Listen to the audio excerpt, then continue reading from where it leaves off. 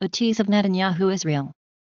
Israel's foreign ministry is looking for ways to help assist Syrian civilians injured in the country's civil war, including bringing them to Israel for medical treatment.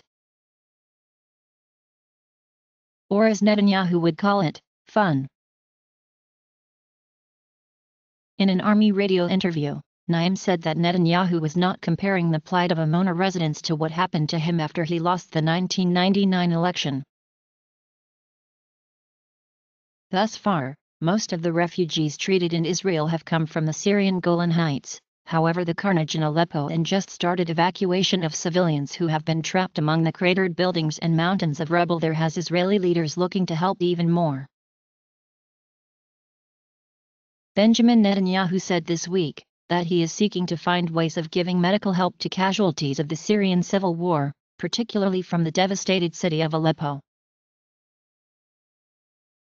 He said that unlike Amona residents, who are acting out of ideology, the Prime Minister was serving corruption.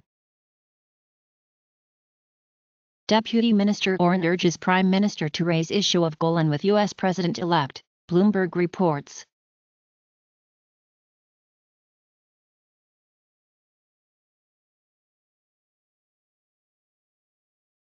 Thanks for viewing this tease. Sign up for the Tip Top Tech channel or search for a Tease Second Mind on YouTube to find and then enjoy other teas.